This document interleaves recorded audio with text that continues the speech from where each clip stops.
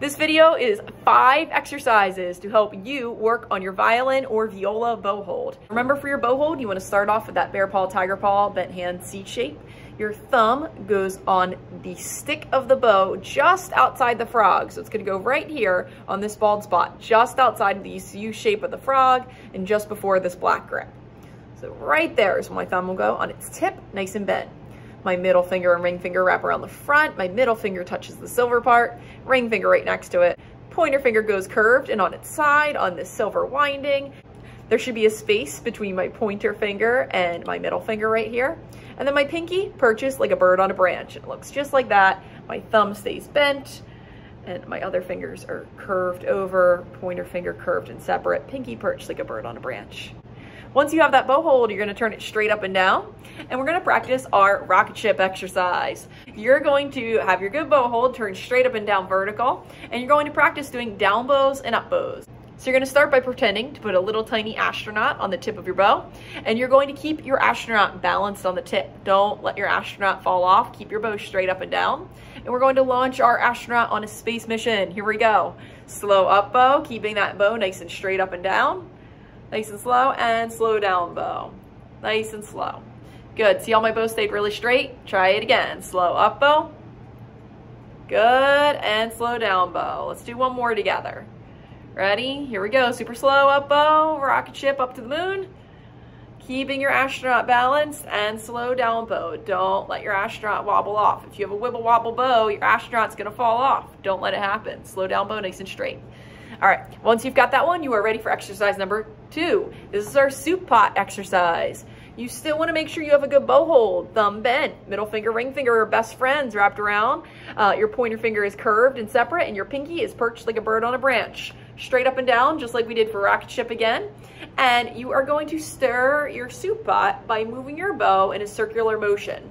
While you do this, you want to pretend like you have a Cheerio or a Fruit Loop balanced on the tip of your bow, and you don't want to let that Fruit Loop fall into your soup, okay? So keep it on there. You're going to stir the soup pot, moving your bow in this circular motion, not letting that Fruit Loop fall off. So don't wibble wobble your bow sideways like that.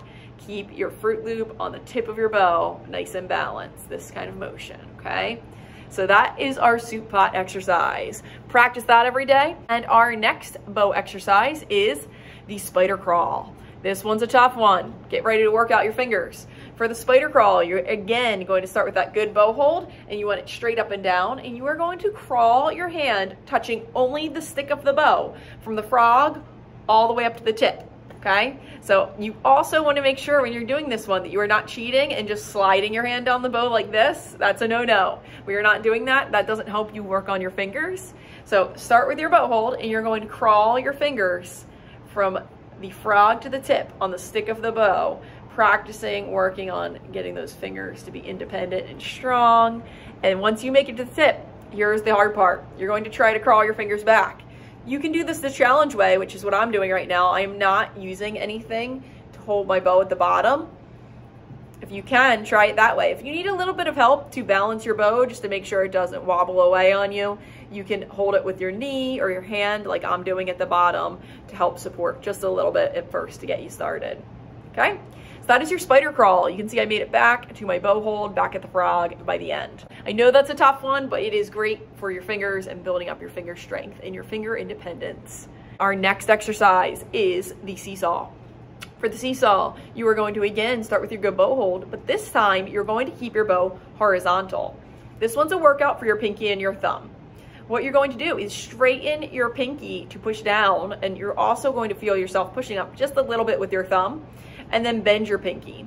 When I do this, you can see my tip kind of goes up for this one. There's up, and bend it, and bring it back down.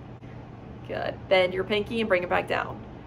Straighten your pinky, push down, and you'll see your tip go up, and then bend it. You want to do this slowly. Don't try to do it super fast like this. You're just practicing working out that pinky nice and slow.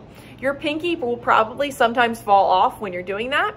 If when you're doing this exercise or any of the exercises, your pinky slides off the branch, just practice putting that bird back on the branch. If he comes off, just put him back on, okay? Keep working on it, keep at it.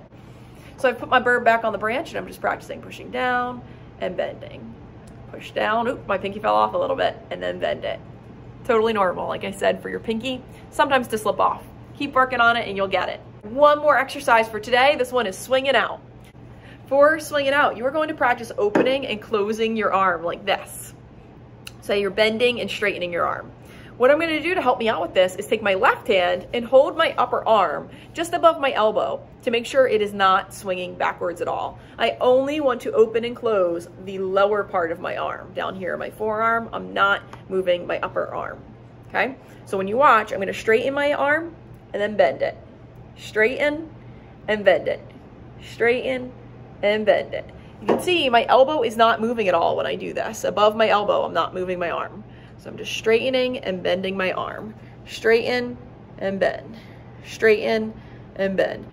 The 5 exercises you are working on this video are your rocket ship, your soup pot, your spider crawl, the seesaw, and swinging out. So have fun with those 5 exercises. You will be an expert bow holder in no time. Have fun. If this video helps you out, go ahead and hit the like button and subscribe for more updates and videos I post throughout the year. See you guys.